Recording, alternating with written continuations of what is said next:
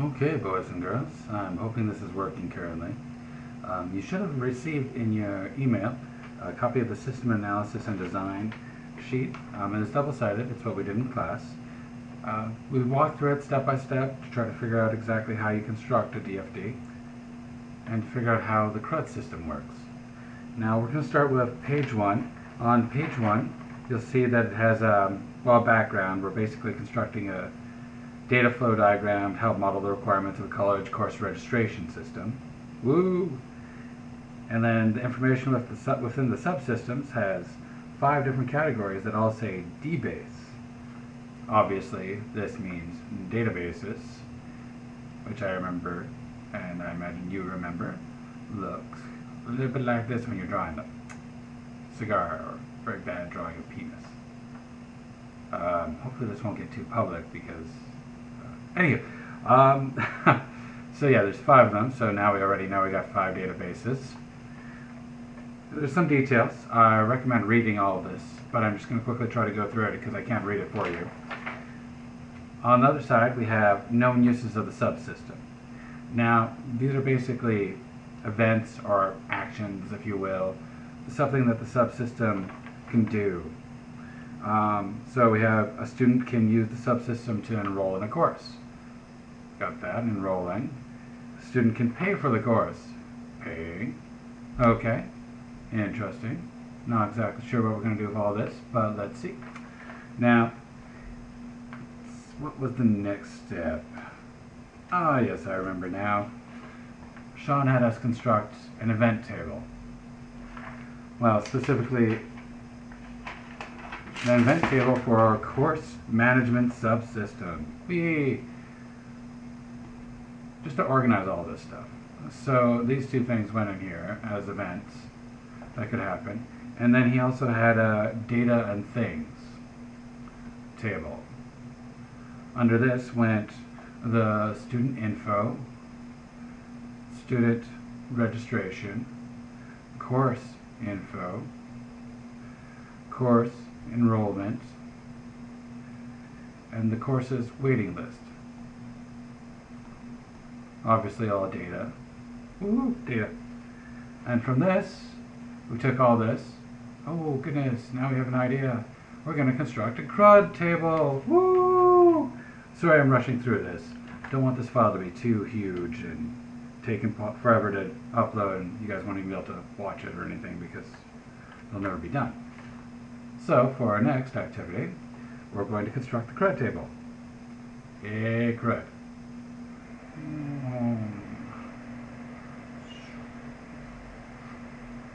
Okay, how does this CRUD work? Well, up here we've got our data. Down here we got our events. What kind of events? Well, we've got the enroll in course. And we've got the pay.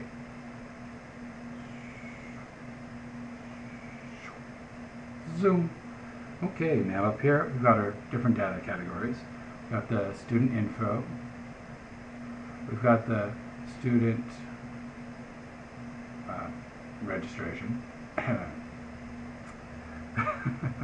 We've got the course info. We've got the course enroll. And the course waiting list.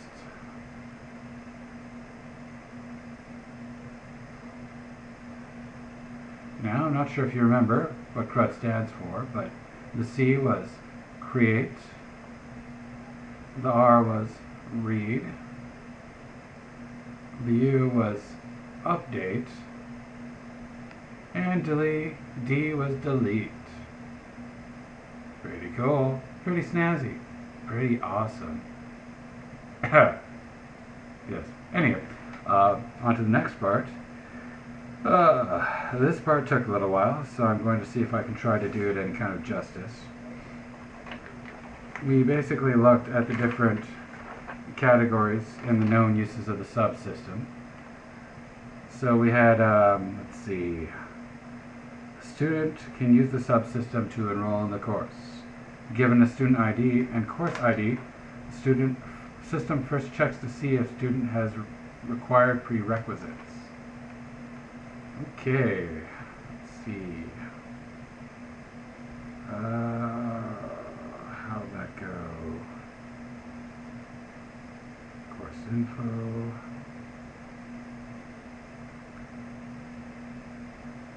Okay, so I think what this basically means is that it has to read to see if the student, given the student's ID and the course ID, so student's ID, student's registration, C, create,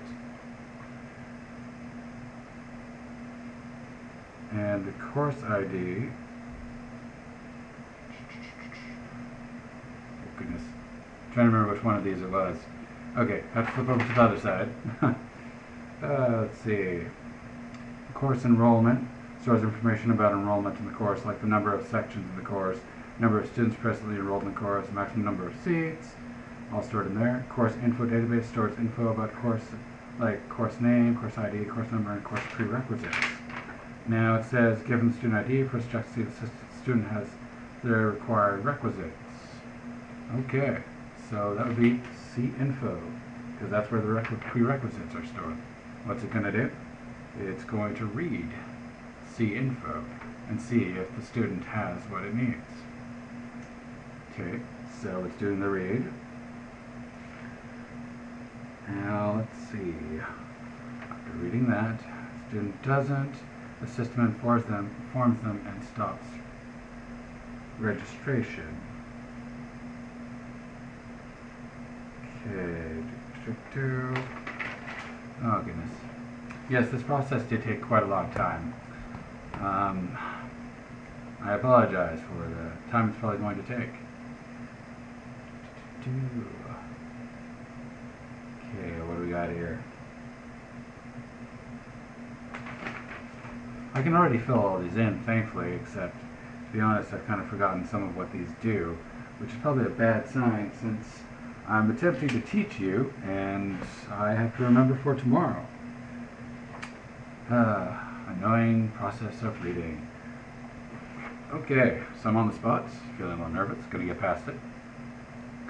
Given the student ID, the course ID, the system first checks to see if the student has required prerequisites. If the student doesn't, the system informs them and stops further processing.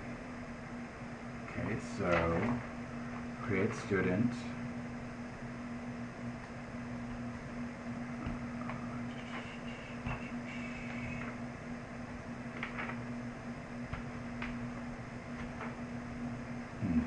We're going to move on for now. We're going to come back if we need to.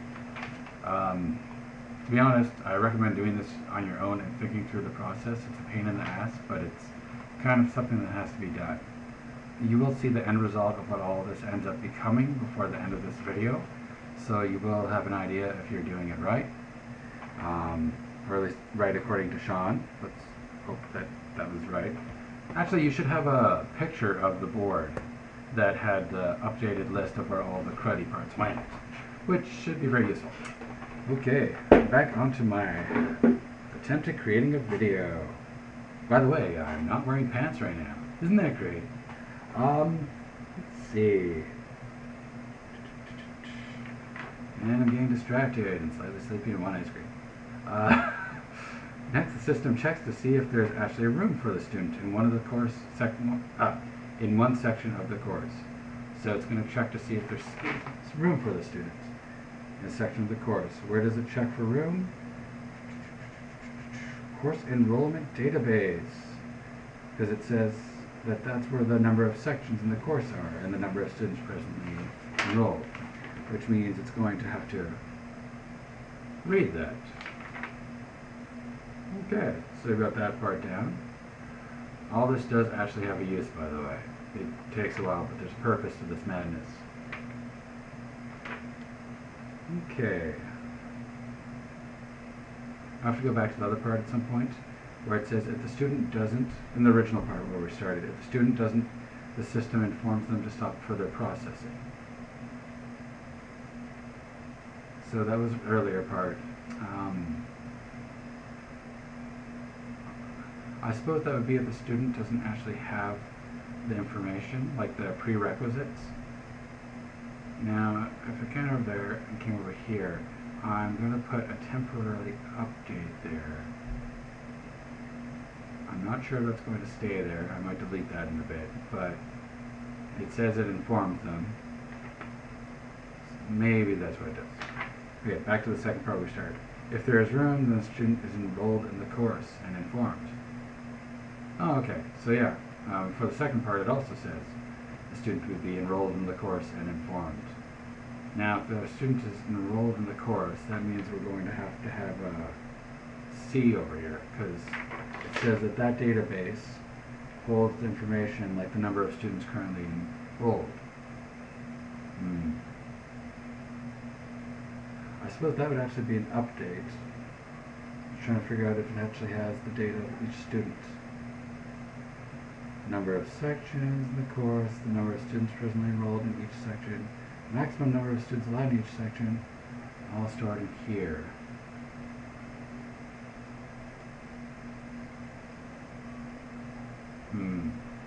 Well, I guess it would be updating it. And it might also be creating it. Making that small because I'm not 100% sure yet. That's how I do it. Okay. Now for the next part. Hope this is actually recording properly, otherwise this is going to be a real pain in the butt. Okay. If there is no room in the course for the student, the system then checks to see if there is room in the course's waiting list, which is an obvious read. At least I think so. Is there room in the course's waiting list? If there is room in the list, then the student is placed on the waiting list and informed via create, because the student's being put on the list and informed. Obvious create. Okay. If there is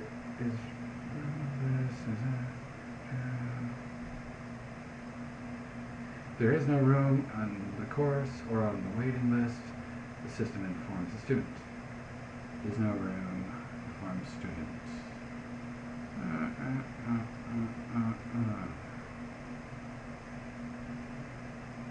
I think that might actually be updated again, because telling the student you can't get on there. I think that'd be an update. Okay, so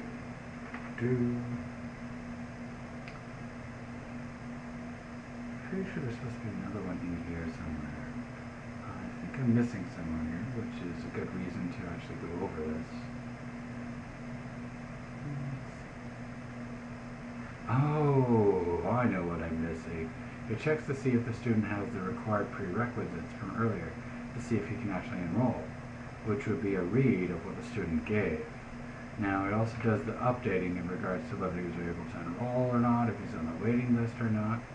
So then we have this part, CRU. Now we come over here and do course enrollment.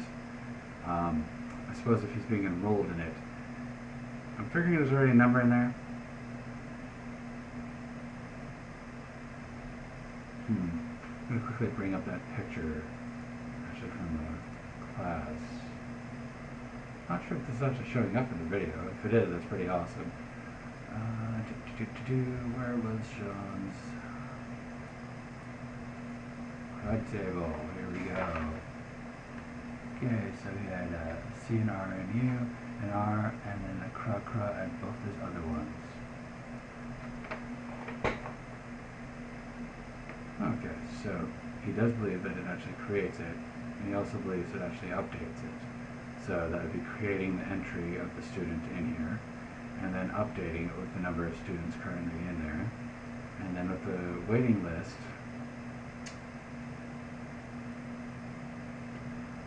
creating it, reading it, and I suppose there would be the updating if there was actually any space left anymore. So they'd be updating the waiting list to see if there's any space. Yeah, let's read what the course waiting list database says. Stores information about students, their ID numbers. Okay, so yeah, that would definitely be a create. Who are waiting to get into a specific course and have been put on a waiting list.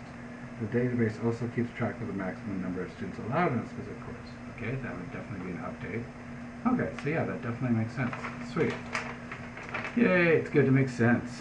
Okay, now there's another part to this. We've still got our pay area. Now I'm just going to check to see how much time I've got left on this video. I think I'm going to stop here and then start it up again after this and continue the video so it's in smaller chunks. Back with you in a bit.